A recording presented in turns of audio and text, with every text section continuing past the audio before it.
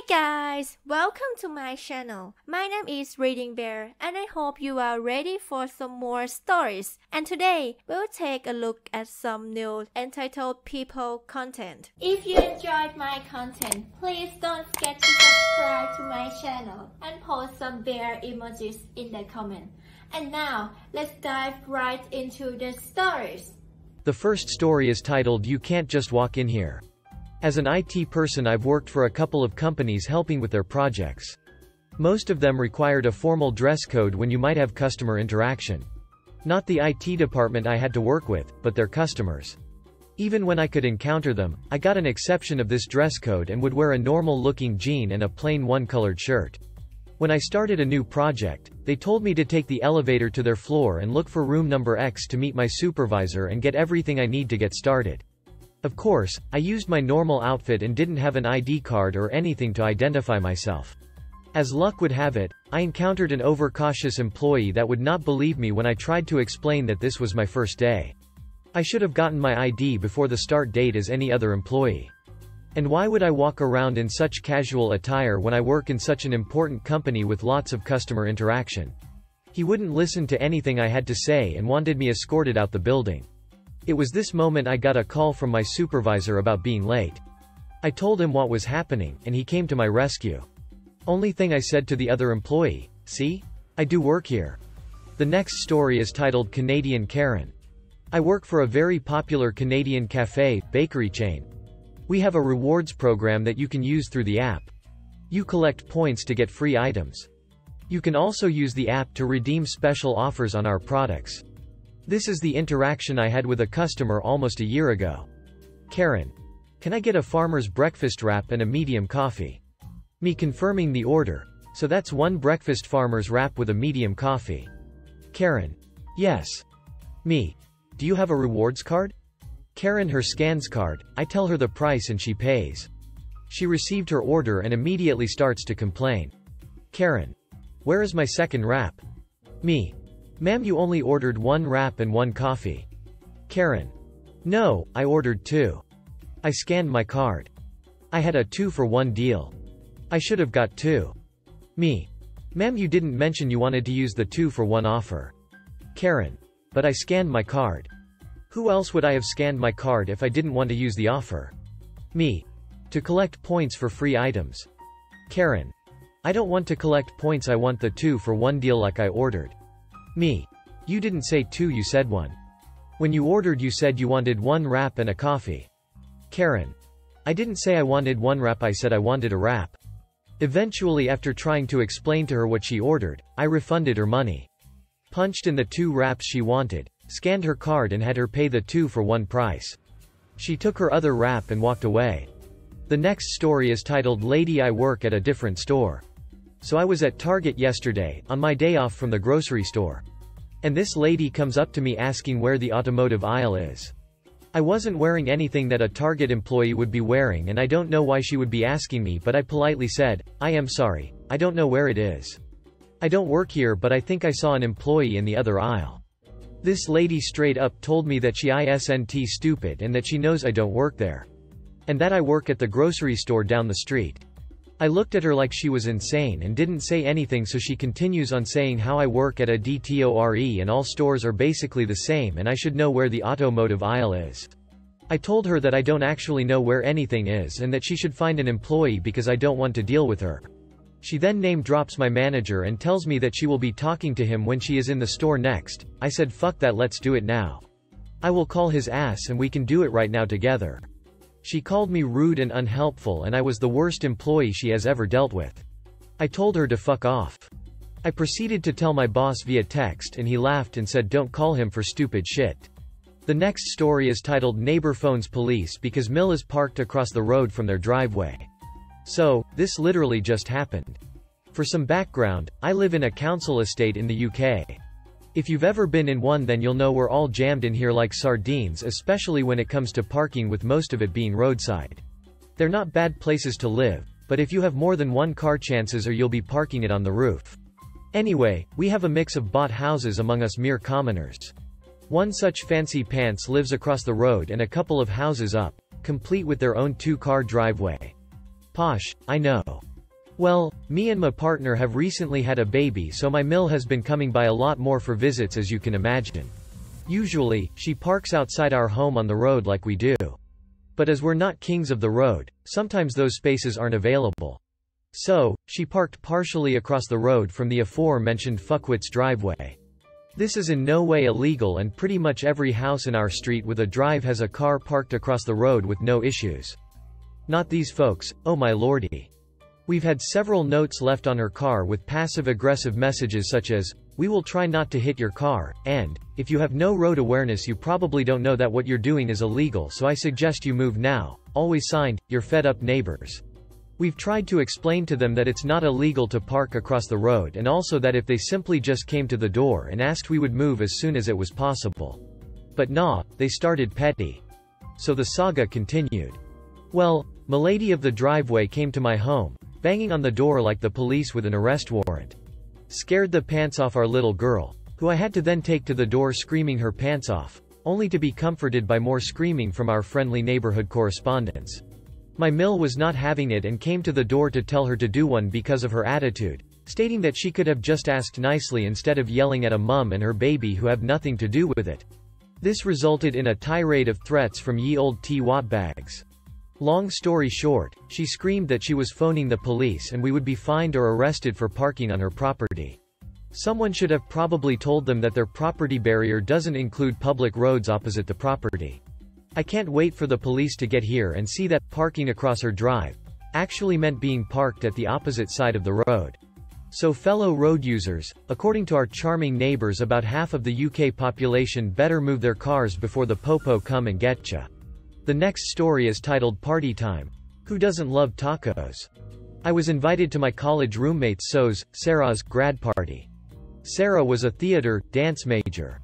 This was in her predominantly white neighborhood, hometown, and I am part Mexican and look Mexican. It was a bit of drive for me, 1.5 hours, and on my way in I give my friend a call. "Hey Ken, I am pretty close. Do you guys need anything from the store? Food, drinks, or anything?" "Ken, no, we are all good. Just get over here so we can start drinking." I grab a bottle of wine and head over about 10 minutes after the start time. As I arrive, I see my friend is bringing in a sound system from his truck, so naturally I grab a big speaker and walk into the backyard to help set up. As I walk in, it is only white people, totally fine.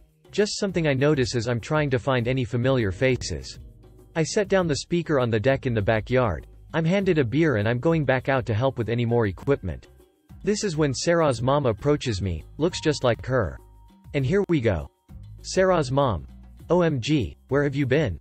You're late, we have been waiting for you." My impression, "Oh, this lady is hilarious. I'm nobody in regards to this party. Maybe this is her eccentric way of welcoming her guests."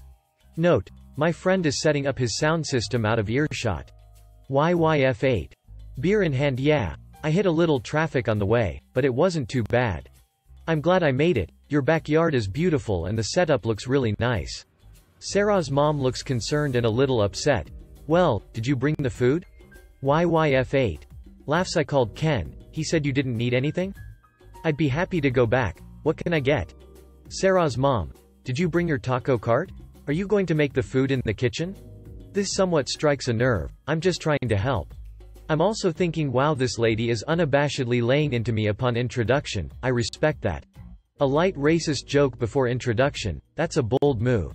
She's hilarious. I'll play along. Let's throw some punches. YYF8. Geez, sarcastically, my cart is in the shop. Sarah's mom. "Well, what are you going to do?" YYF8. "I'm sure I have some cousins close by that can bring theirs and get some tacos going. Maybe some churros y horchata. Shoot. Maybe we can even bring in some of those big hats. What do you think?" Sips drink and laughs. Sarah's mom is visibly upset and still sticking to this entertaining scenario we've created. This is so unprofessional. How do you show up empty-handed to this party, and just stand there with a beer? YYF8. "Yeah, how dare I?" Takes a sip of the beer and laughs. "Really should have brought my backup taco cart." Sarah's mom, still not ready to break character, looks more upset. I think to myself, this must be where Sarah gets her theater from. Sarah walks over, finally someone I know. She gives me a big hug, sees her mom's frustration and says, "Oh, was my mom telling you that the taco cart hasn't come yet? Sarah's mom's jaw about hits the floor. OMG, you are YYF8, Ken's roommate? I am so sorry. I assumed because you were carrying things in, and I'm so embarrassed. I'm cracking up at this point. Sarah is cracking up. YYF8. Phew, I'm really a terrible cook, so it's good thing Sarah came along. I was ready to get the food for this party. In fact, hold on, I'll be right back. I returned presenting the bottle of wine just to add a little salt. Sarcastically, sorry I was so late, and forgot the food. I hope I am still welcome, or I can just cut grass and head out. She apologized again, and I assured her I was not offended in the slightest and helped to decide what to do about the food, and helped call a few places. They ordered pizza at this point. Turns out the vendor's truck, Pedro's, broke down on the side of the freeway and they were not going to make it. I can't just let a joke go, so I throw in. "Ah, you guys went with Pedro's. Tia needs to straighten that boy out. He is always late to the family fiestas." I got a few more jabs in throughout the night. Ken got a few good ones in, and Sarah's mom played along. She was actually really nice and there were no hard feelings, just under stress because the vendor didn't show up. The next story is titled I Don't Have Keys for a Store I Don't Work At. My workplace is a small boutique-style pet food, self-wash, grooming salon. I'm the groomer. I show up at 8 o'clock for early morning appointments and we open at 10 o'clock. Next door is a General Dollar, and the management must be the worst because they are constantly having issues keeping staff and staying open.